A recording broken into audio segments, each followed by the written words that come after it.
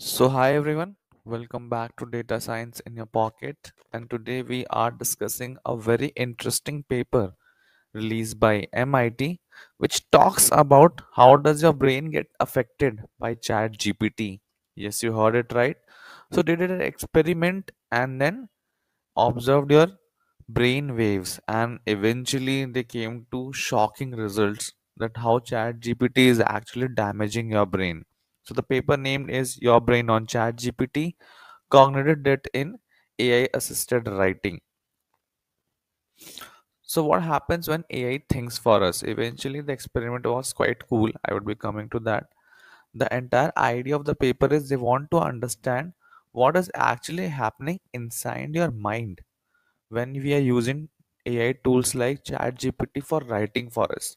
So it's a creative task, right? It requires some sort of thinking and all. But if AI is doing it for you, then how does it change? How does it affect your brain? What happens when we stop thinking for ourselves? Because we have gotten used to a machine that can think for us, and the results are dangerous.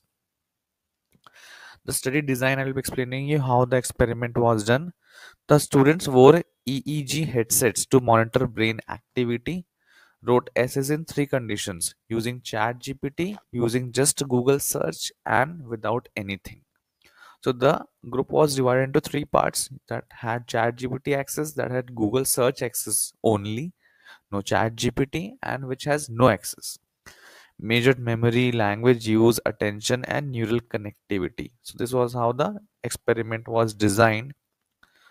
Cognitive offloading. This is a very important topic that was discussed in the paper. As you can see, you are delegating your thinking capabilities to AI. The process of delegating mental tasks to external tools, reducing our cognitive load. Like using a calculator instead of mental math or GPS instead of memorizing directions. Impact on memory. What actually happened when we use this?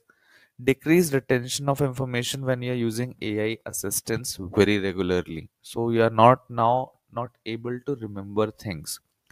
Reduced recall ability even after returning to unaided writing. So eventually what they said, once we provided chat GPT assistance and in the next round when we removed it, eventually your recall ability has reduced. Lower engagement with the material during the writing process. So for example, if the person has written some text, he doesn't remember what it actually consists of. That is quite true.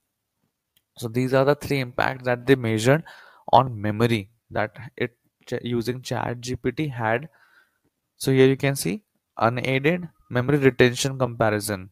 So when you are using nothing, no Google search, no Chat GPT, the memory retention is very high. When you're using Google search, it is okayish, not that bad. But when using Chat GPT, it is just almost halved, 40-50s ratio.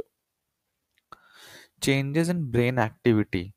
This is a very important plot, as you can see. Creative thinking when you're unaided, as you can see, it's a complete web, but when you're using chat gpt, it's just nothing. Reduce neural connectivity, and it's just not minor reductions, it's major changes. Lower activation in language processing and decrease attention. This chart is quite scary, to be honest, because once you're not using anything, your brain is functioning properly.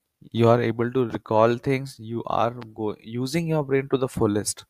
But once you're using Chat GPT, as you can see, it's just doing nothing. The debt comes due. Even when returning to unaided thinking, the effects of cognitive offloading persisted. So, once you started using AI, once you go back to your pre chat GPT era, you just can't, and your brain has taken the damage. Reduced ability to generate original ideas, diminished critical analysis skills, and increased dependence on external tools. Now, your brain can't go back to the normal stuff. What this means for learning: you need to use balanced approach to AI use in education. You just can't completely rely on AI. That's too dangerous. As you can see, that particular web chart that really scared me a lot. Importance of deliberate practice in unaided thinking. So you need to from time to time switch to zero internet environment also. This is very important to keep your critical thinking alive, else you might go completely dumb. Developing new pedagogies that leverage AI while preserving cognitive skills, and finding the right balance between efficiency and cognitive development. I think for kids, it's very important that they don't start using ChatGPT ASAP as they are going to their education. Certain things should be coming in late and in restriction in limited amount, else your brain might not get developed also. For us who have aged about 25, 30s or later, I think still fine because we have already gone through that hard process of learning. But for the newer generation, it can be very damaging. Finding the balance, I think that's the most important part.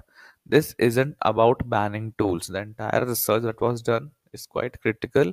It never says that you should not use AI. It's about recognizing the problems it might create, and we need to have a balance between the both. The challenge ahead is balancing the efficiency of AI assistance with the need to preserve and develop our cognitive abilities. These two should go hand in hand. The study is quite scary, and the paper is quite interesting to read. Just try to read it up. This is just a summary and the results so that you don't need to go through the entire paper. I hope this was useful and you try to read the paper also and try to balance out unaided AI stuff alongside AI also. Thank you so much.